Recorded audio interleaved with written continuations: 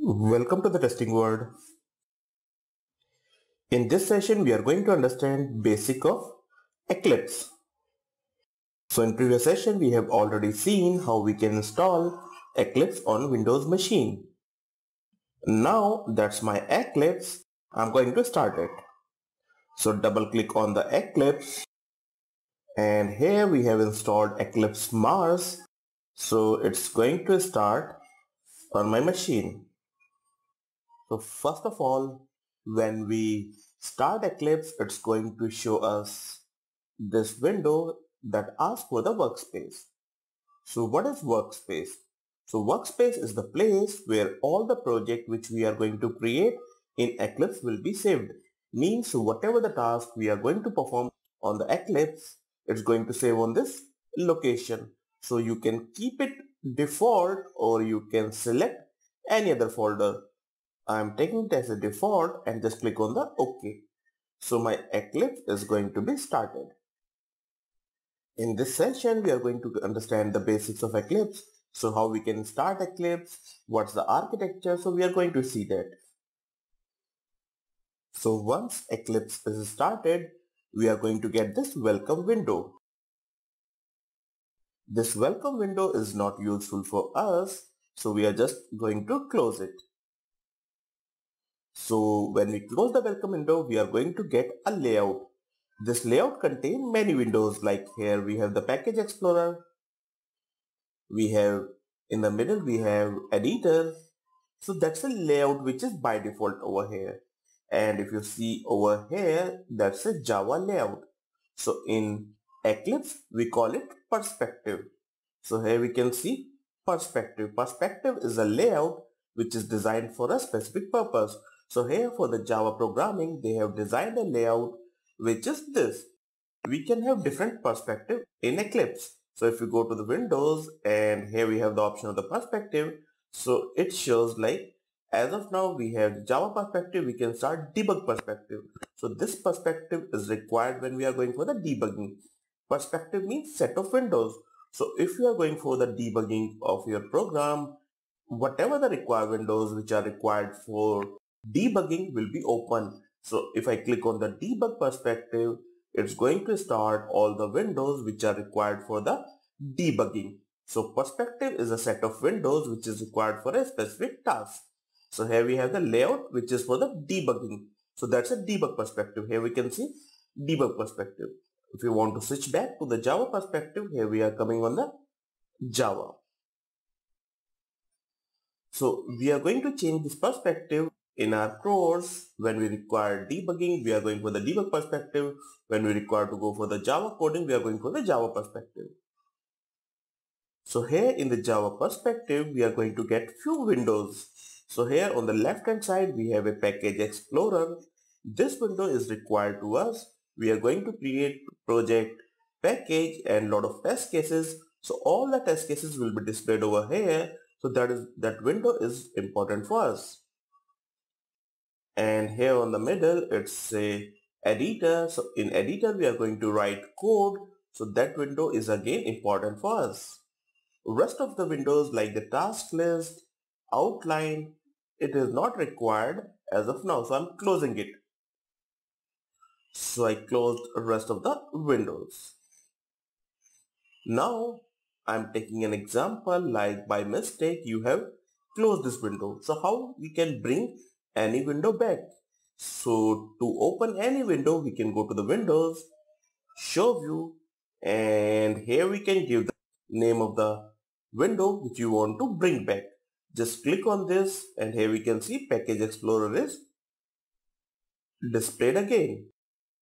Now to work on the Eclipse, first we need to create a project.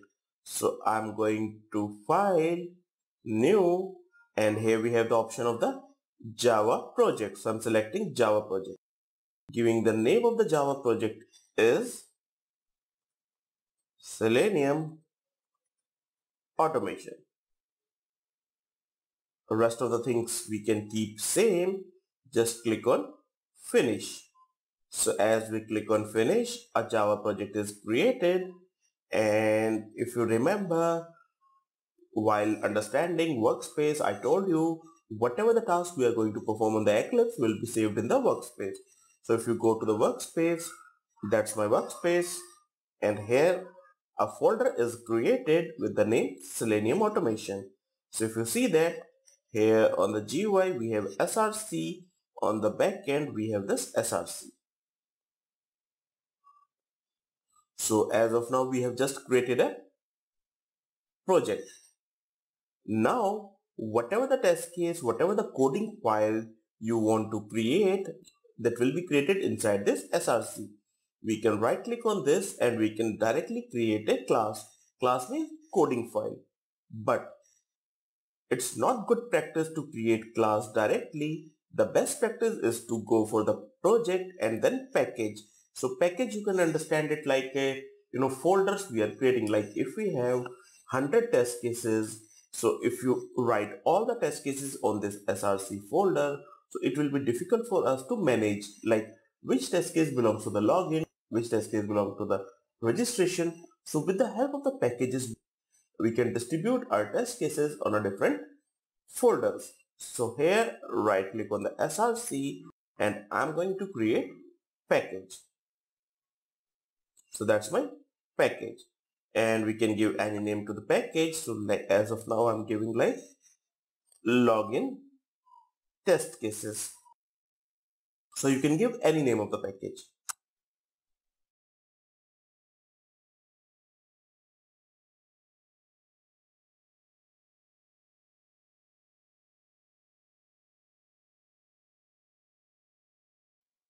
Now we have a project. Inside the project we have a package.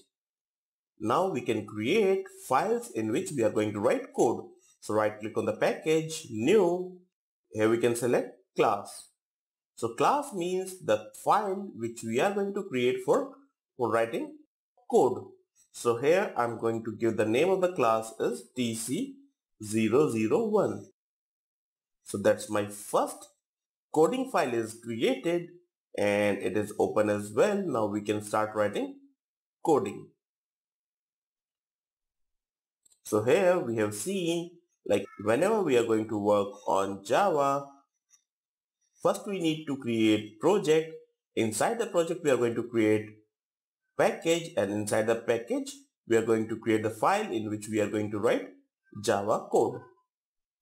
Also we have seen like basic set, like how we can start any window, how we can open any window, and apart from it, what is perspective. Few more important things which I want to show you, like as of now my fonts are very small.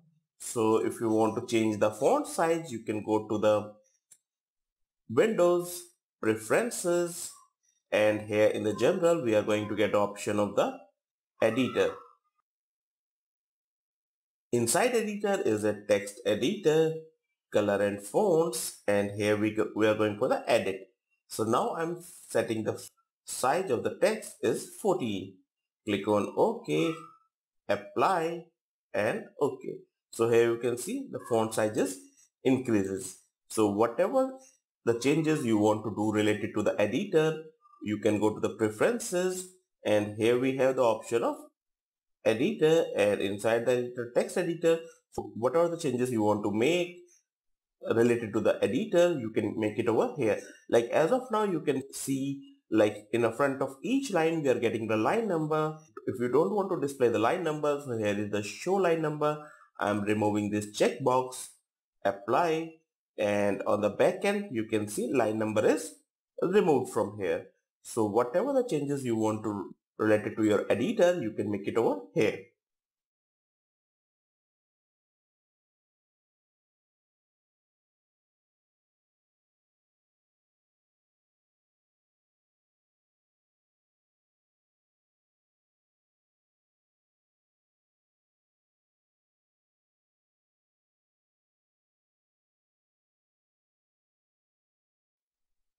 I click on OK, and here we see we don't have a line number anymore.